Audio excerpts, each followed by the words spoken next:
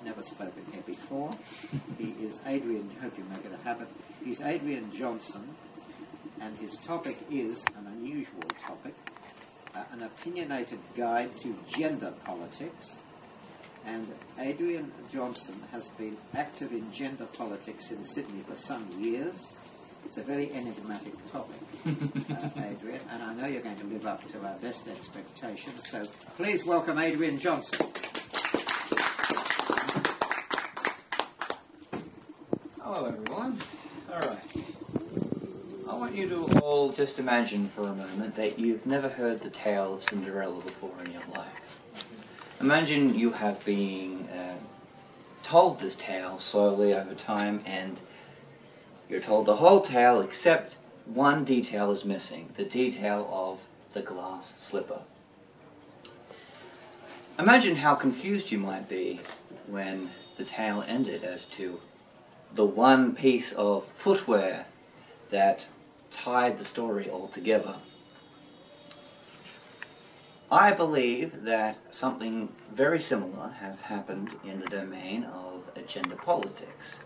That we have been told, more often than not, only one side of the story and not the other side.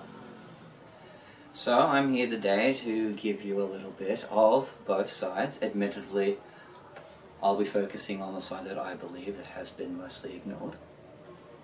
But I will certainly encourage your additions to the conversation at the end, and I certainly hope that everyone ends today a little bit more informed, even if they end up disliking me. This has been a very long topic with a long history. A lot of people, for example, they will know that there was a time in Australia's history and in New South Wales history where women did not have the right to vote. Many of these people may not also know that there was a time where men did not have the right to vote. And in fact, before 1858, the right to vote was given only to people who owned a certain amount of land and or paid a certain amount of tax. And this is very interesting, especially when you consider in the UK, in Britain, they've actually gone back into their archives and discovered that in the UK at least they can prove that women were voting before universal suffrage was given to women, because they paid the amount of taxes, and they owned the property that was needed to be owned. So this is a very diverse topic, and it has many facts that are often ignored. I'm repeating myself now already. Another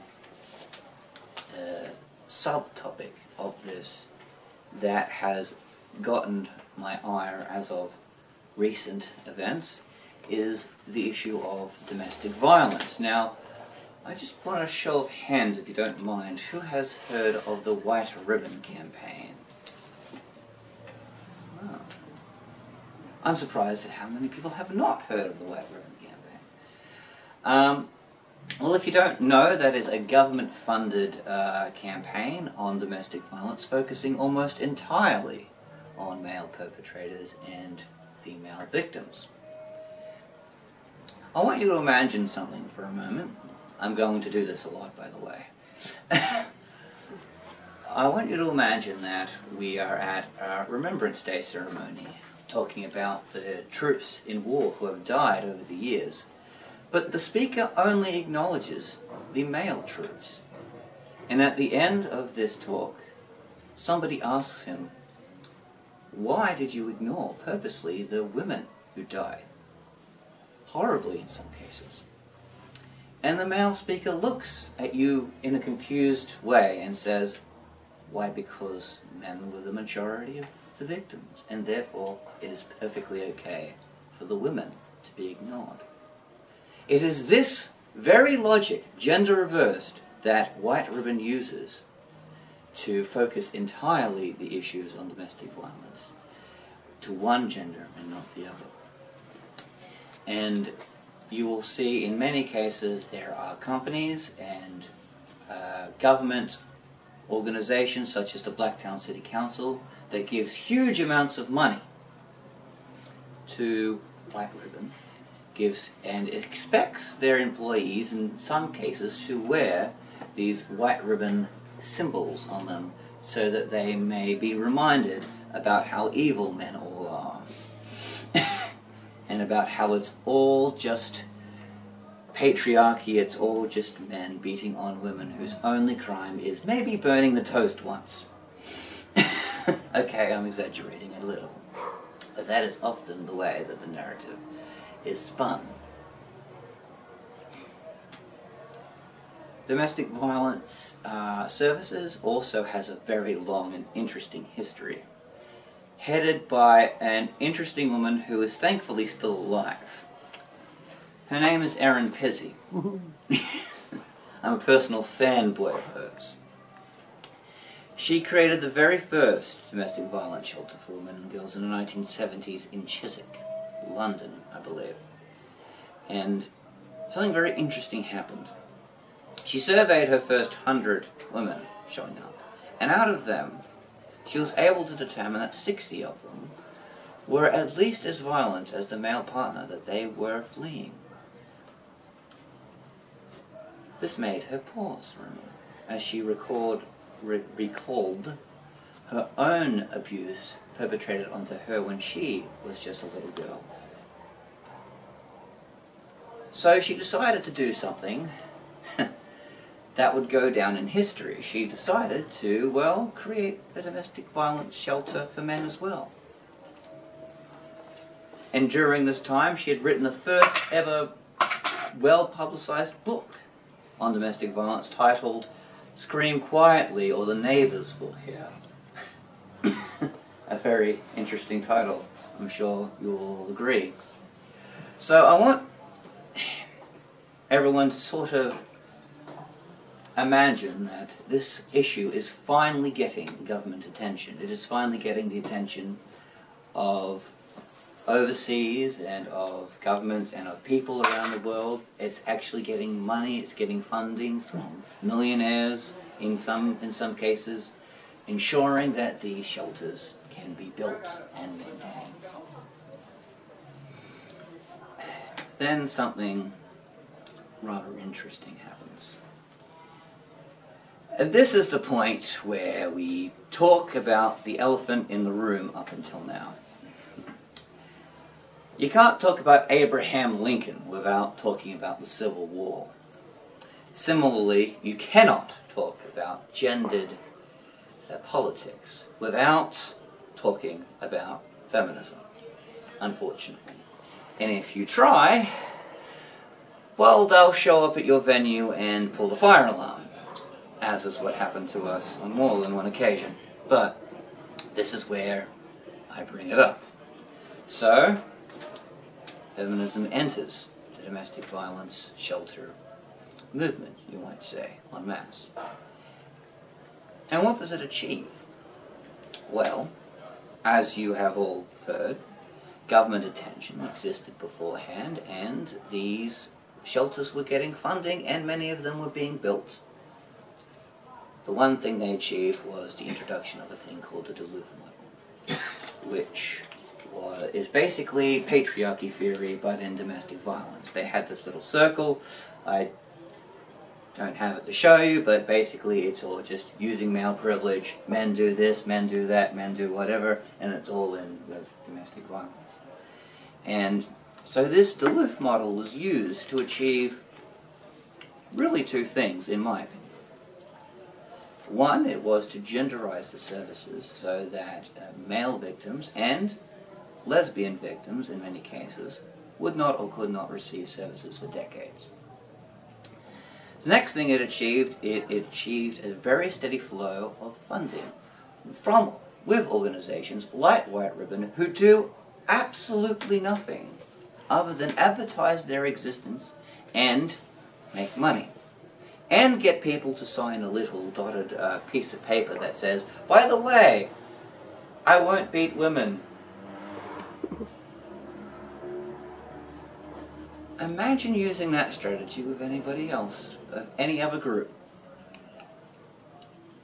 Imagine, and I said I was going to do this a lot, but I will, imagine showing up to little Muslim schools and asking them that they will not remain silent and they will not commit terrorist attacks. Imagine showing up to any group, saying any of the negative things that have been associated with them and asking them to sign a piece of paper saying that they will not do said negative thing.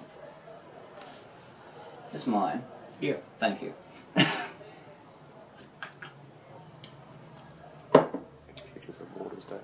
It's going to be a long night. Imagine the sort of outrage that would take place. So, I want... Yeah. There. So yeah, next sort of point. This is a sort of thing that has a lot of areas in it. And domestic violence is but one of many ways in which politics have engendered, in some cases unnecessarily, in many cases, I would argue, unnecessarily gendered approaches to problems. Another rather interesting thing happened in the 1990s. From memory, I believe this was in 1996, although I might be mistaken. Doctor, whose name I cannot pronounce and don't have in front of me, unfortunately, went to the UN and he had an idea. And this idea was called the male pill. It was male contraception that he was researching. Now he eventually found corporate donors to fund his research and found that his particular method unfortunately would not work on human men particularly well. So this particular method was never going to get very far, admittedly. But nonetheless, he went to the UN at the very early stages and he asked the UN for funding. And the UN told him that in order to receive funding, he must first ask the women's end of the UN women, whether or not he should receive funding. It's an interesting patriarchy we live in, isn't it? Where a male contraception, whether or not it gets funded by the patriarchy, gets decided exclusively by the female branch of government. Or at least, allegedly, the female edge of government. Well, obviously they said no, and it did not get its funding, although I do stress, again, that this particular bill would not have worked. That is not the reason as to why it was denied funding from UN Women. It was denied funding because they did not wish there to be male contraception, because they wanted to retain that power. And even today, unfortunately, when, a child is conceived, all of the options really are on the woman. And some of these options, it's not that it's tilted, that's kind of fair in a way, because women have a biological burden that pregnancy takes on them that simply does not happen with men. So I do not want to say that it should be 100% equal these options, but what I'm saying is 100% of the options, basically at this point, are women's options once a baby is conceived. There's the day after pill, there's abortion, not necessarily in New South Wales, that's illegal in most circumstances, I think, from memory. Yeah. What is abortion? You have to get some kind of doctor's certificate. Oh, yeah. It was very controversial recently. There was a thing in Parliament where they wanted to make it more accessible, and that was denied, and it was quite the hooler about it. Yeah. I mean, for the record, my opinion on this topic is that we should simply get the smartest people in a room, be it the scientists, kick the politicians out and let them make the decision, and then bring those politicians back to make the correct decision based on science and based on empathy for their fellow human beings. But that's a digression.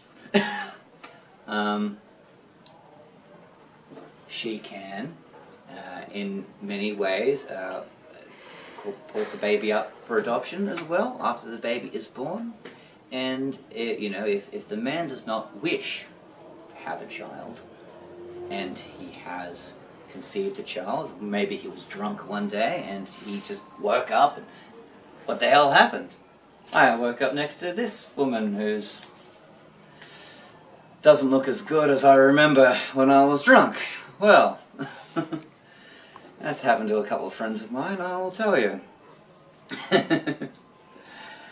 What happens when she gets pregnant and he doesn't want to be a father? Well, he can be forced to pay child support at the very least. And sometimes only get to see his father every second week.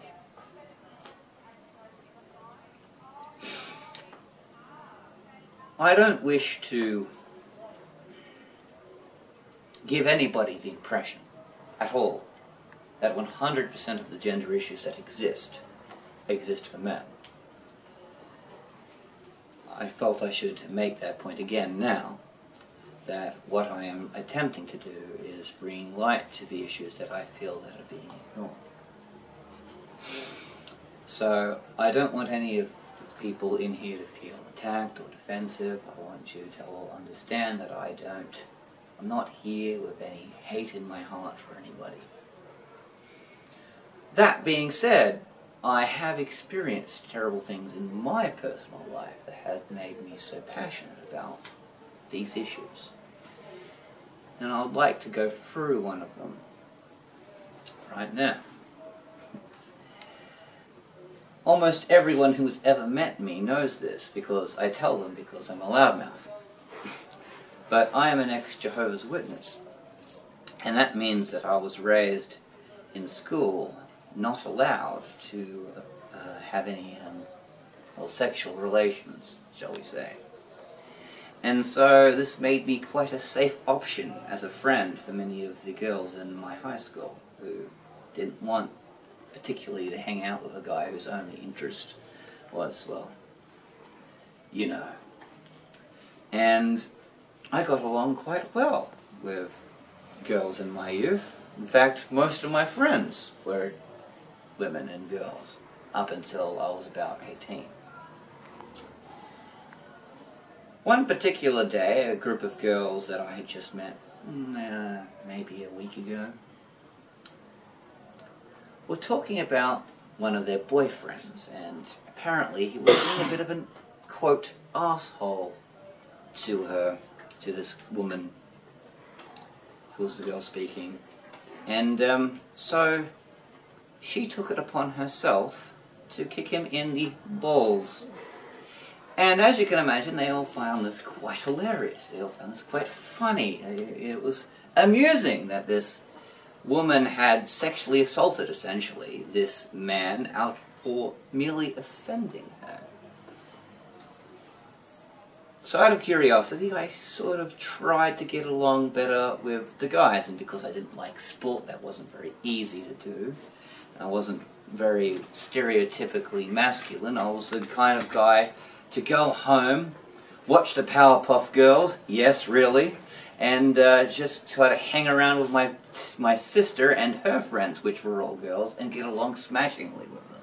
So I was not particularly masculine in any sense, typically anyway. So it was very difficult for me to actually get along with the boys in my school. But eventually, I got a rapport with some of them, and I decided to sort of broach the question. And I found that the only way you would get a guy to answer is if you do it jokingly. You never ask a guy, have you ever been sexually assaulted by a woman? And the answer is always no. You always start off, have you ever been kicked in the balls? How hilarious was that? And you know what? It works. They'll just say, oh yeah, that happened. It hurt like hell. It was funny. It was amusing. And they just kind of brush it off, you know. Beat their chest about how invincible they all are, about how much pain they went through, but how it's okay, because, you know, she's a girl, she can't really do any real harm, apparently. And I found it quite amusing that almost every man that I managed to get the guts to get a rapport with who did not wish to bully me for being too effeminate, which happened a lot, admittedly, as well, answered yes to that question. Every single guy that I managed to ask. And this, I admit, this is not a government-funded survey that has been academically peer-reviewed, so this is therefore not science, technically, I suppose. This is one sample from one person. I wonder if we repeated it informally, whether or not the answers would be the same. I suspect if they did it in the same way that I did it, as equals rather than as an authority asking very formal questions on a piece of paper, I would suggest the answer would be a very similar yes. It's a lot of notes. Oh, that's all right, but you're giving an interesting talk, aren't you? So, another interesting person in gender politics is a man called Warren Farrell. And this man was a president of the National Organization of Women in the New York section of it, I believe. And he became famous for being very pro-abortion. He fought viciously for the rights of women to abort their children within a reasonable amount of time. And among other things, such as girls in sports, was one of his other crusades. So this is a man, his early life was focused almost entirely on the issues that women face. And so what he would do is, when he spoke, in order to try to get the men to sort of understand what women were going through, what he would do is stand them all up and kind of walk them down an aisle and get them to do a sort of catwalk and have the women judge the men by how well they looked. And what he'd say to the men who did not look so well, you get no attention. And the men who looked well obviously got a lot of attention. And so he tried to get men to sort of understand what he referred to as the daily catwalk that many young women go through, and I'm sure every woman here can attest to something like that happening in their lives once or twice, maybe even 6 times. He eventually realized that the men weren't paying very much attention to this, and weren't really absorbing it, and he wondered why. He figured that maybe it was because it was a one-sided thing, where he was just asking the men to walk in the ladies' shoes for a while and see what it's like, but not the other way. So he decided to do another little test. And remember, this was the 70s. Things have indeed changed a little bit since then. But what he did is he got all the women and set them according to how much they earned. And said to the women who had the potential to earn the most, you will be the ones to get the most male attention. And the women who got to earn the least will get the least male attention. So that was him attempting to sort of walk women through what men were going through. It's a very interesting thing that sort of happened once he started doing this. The men started listening to what he had to say, but the women were sort of back like this, sort of being very angry. And sort of eventually, since these were feminist talks that he was going to, and he was now not just talking about women's issues, he was talking about both equality, which is what that F word is allegedly about, he was not invited so much anymore. It's a strange sort of thing that happened to this man who I believe truly believes in the original feminist cause anyway, even if he does not agree with its current version. You will see him very much praising it for the idea of getting girls into sports, which is indeed very important, and many other things. So I was very surprised when he decided, with an organization called CAFE, which stands for Canadian Association for Equality, to do a little speech on male suicide. And this was, up until that point, probably the most pro-feminist man I've seen in my entire life. So it was very interesting to see the protests by feminist organizations attempting to shut down the conversation on male suicide and on male issues that happened in Toronto in Canada. Police were called, barricades were put up. It's a very interesting turn of events. One that would be repeated again and again, and now in Australia. Just last week, we showed the red pill in the University of Sydney, and some of the people here are even at that event. It was last week, wasn't it? It was last week. So much seems to have happened since then. But yeah, just last week, and it was amazing to see all of these people show up at a movie whose objective was to kind of analyze the men's rights movement and men's issues. And so interviewed Cassie Jaye, the producer and star of the film. She interviewed men's rights activists, feminists, basically everyone, and got everyone's take on the issue, and eventually had the guts to come out with her own opinion at the end of the film. And that opinion has been quite the controversial thing. It is, I would argue, her opinion at the end of the film is the most controversial part of the film. It is the reason, well, one of the main two reasons, that the film has to be censored so radically by a certain segment of the feminist groups. And that is that she ends the film by saying that she no longer identifies as a feminist. What I noticed is that she didn't end the film saying, I now identify as a men's rights activist and I am the avowed enemy of feminism. She didn't say that. But as far as many people were concerned, she may as well have said that. And that is what these protests attempting to shut down this event were reacting to.